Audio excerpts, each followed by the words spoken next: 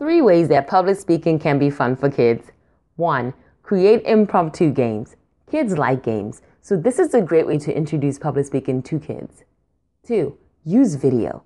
Kids like to see themselves on video, so this is a great way to introduce the performance element of public speaking. 3. Focus on kids' interest. If you can engage the kid in topics that they love, then you'll be able to get them involved in public speaking. Kids can love public speaking.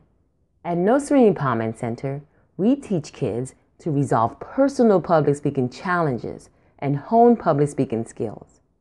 Contact us today at nursery.com. Better mindset, better you, better life.